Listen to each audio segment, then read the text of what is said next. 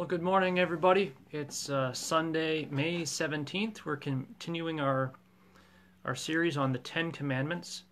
And today I'd like to talk about the Ten Commandments in their most immediate context, in the context that we find them in sacred scripture. I mean, yesterday we put them in their broadest possible context, right? The context of God's eternal wisdom.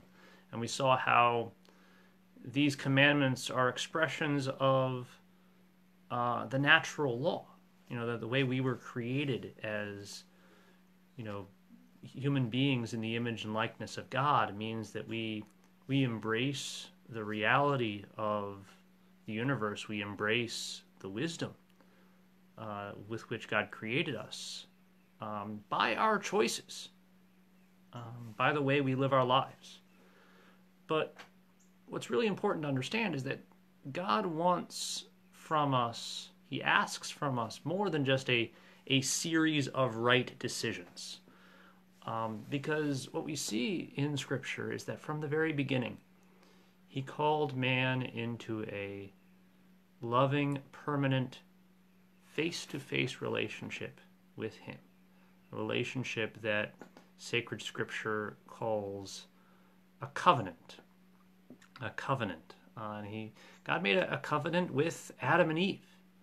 Even after they sinned, He made a covenant with Noah, with Abraham, and each version of that covenant is going deeper and deeper in revealing Himself to His people and in asking them for their worship.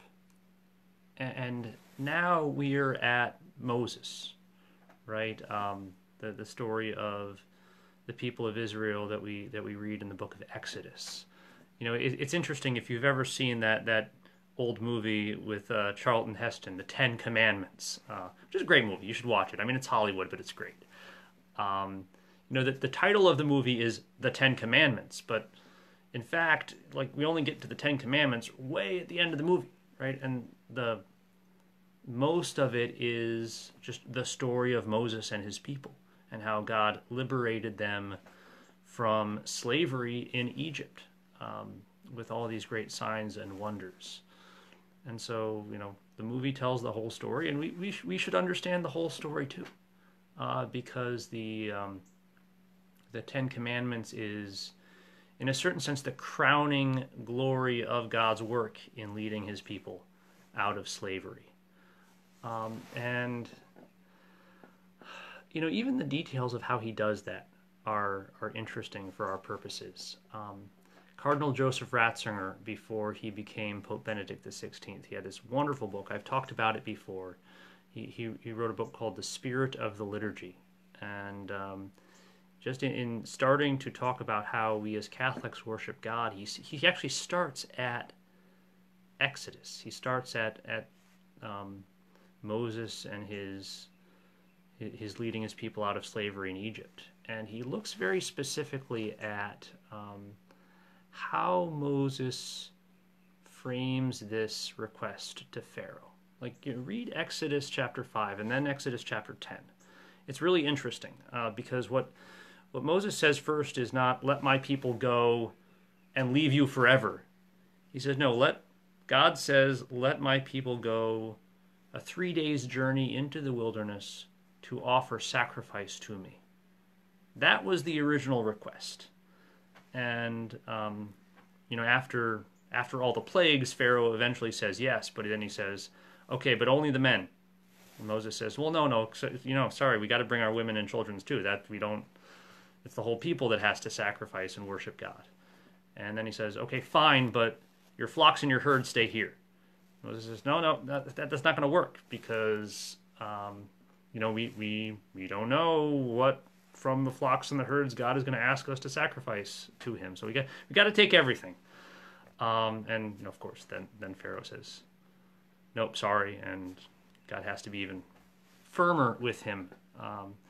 And of course, we read that, and the obvious interpretation that comes to our minds is, okay, Moses is just being tricky. Right? This is a pretext for getting everyone away and everything away. It's a clever trick. But Cardinal Ratzinger says, now wait a minute. No, there's something in that request that actually expresses God's deepest purpose in freeing his people from slavery in the first place.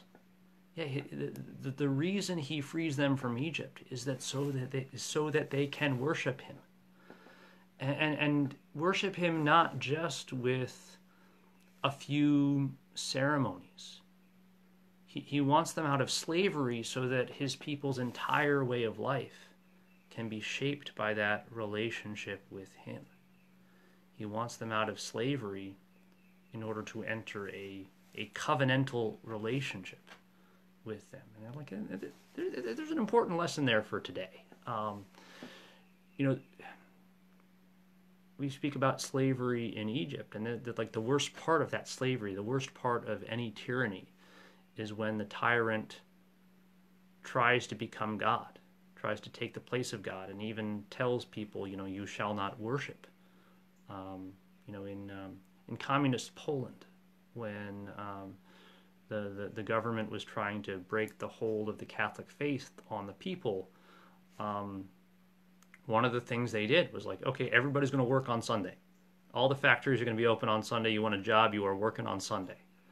And this was one of the first demands of the free and independent labor unions was, no, like, you got to give us Sunday off. We have a duty to worship God, which means we have a right to worship God. And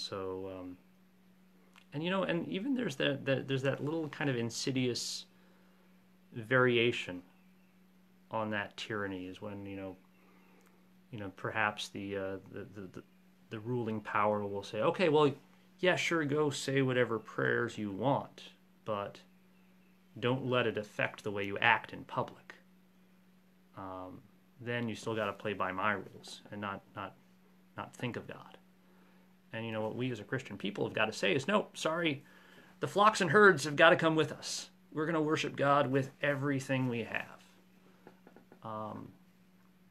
We are going to live in the freedom that God wants for us. And for the people of Israel, and for us as well, the Ten Commandments are the shape of this newfound freedom. They're the shape of the covenant. Because what happens in any covenant, it's an agreement. There are mutual promises, not just in the sense of a business contract, but more in the sense of like a marriage. You're entering into a new way of life. And this is how God describes his relationship with his people, throughout the Bible, the Old Testament and the New. It's as intimate and as powerful and as life-shaping as a marriage between a husband and wife, and even more so. And so, when we think of the Ten Commandments, we should be thinking of them as more than just distinctive "thou shalt nots," because every command and every act of obedience on our part is a faithfulness to vows. It's like how a husband and wife would wear a ring on their finger as a reminder of their whole pattern of life. The Ten Commandments are like that. They are signs of the covenant that we have with God, and signs that we say yes to by our daily actions. They are signs of our relationship with him, and ultimately they are signs of our liberation from slavery to sin.